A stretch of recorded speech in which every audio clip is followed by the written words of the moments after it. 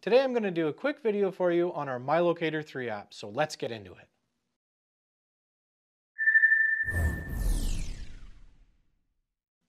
The My Locator 3 app is going to allow you to update your vLoc 3 series of receivers. This is especially important on our RTK model as we're regularly releasing new features and updates that's going to improve your workflow.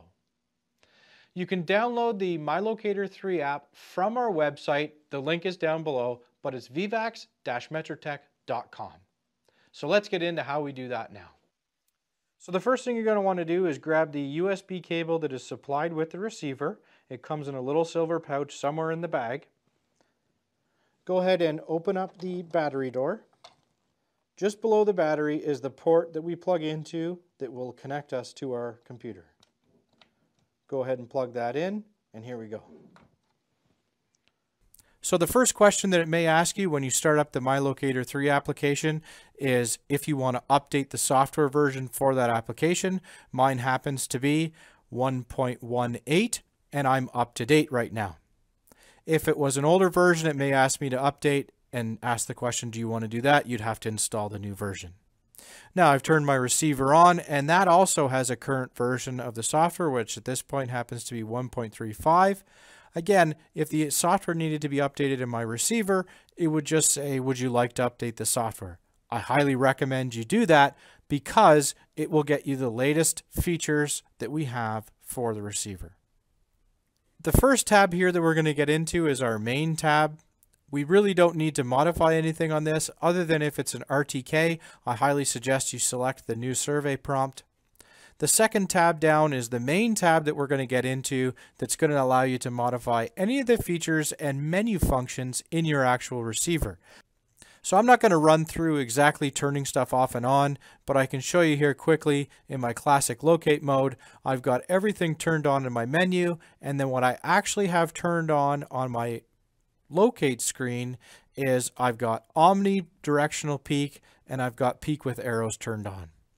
Now, if I didn't want to have any of these functions in the actual menu button, I could go ahead and uncheck these. I could uncheck null, I could uncheck broad, I could uncheck delta null, and I could uncheck omnidirectional broad. This now, when I go up here and hit right the locator configuration, this is going to send this to my locator, and that's now what is going to be installed in my actual receiver. So because I unchecked that on these boxes right here, I no longer have that as an availability on my menu screen. So keep that in mind. When you take stuff out of this where it says on menu, you're taking it out of your menu screen and it's no longer in there. So let's move on. The next tab down is our frequencies. This column here is what's going to be turned on in our menu. So this is what we can scroll through when we jump into that menu screen. On the function key, these over here is what I have checked for my actual function key. Again, we can turn these off and on simply by clicking and unclicking. So this will allow us to turn off and on the frequencies that we want to be able to use. Again, if you feel that this is a little bit too much in your menu screen, you can uncheck the ones from here that you're not going to be using, but just keep in mind, you will have to come back to the My Locator 3 app if you ever want to turn them back on again. Next tab down is going to be what we call a splash screen. So this is what you're going to see when you first turn on the receiver. So if you'd like to load your own company picture or return to or something like that, you can go ahead and load that into the screen and it will come up when you turn the receiver on. So the next tab down, you're only going to have this on an RTK model. This is where we enter what our cellular network is, and if we are using an RTK correction signal, this is where you enter that correcting signal down here. So the next tab down is also exclusive to the RTK, which happens to do with our feature logging. This is what we're going to name points as we're taking them when we go through. And I do have another video on that. If you'd like it, please reach out and I can send you the video on how to do feature codes. The next tab down here on the bottom, refers to our data logging. So this is how you can actually take out information from your receiver if you're not connected through Bluetooth or through a cell card to the cloud.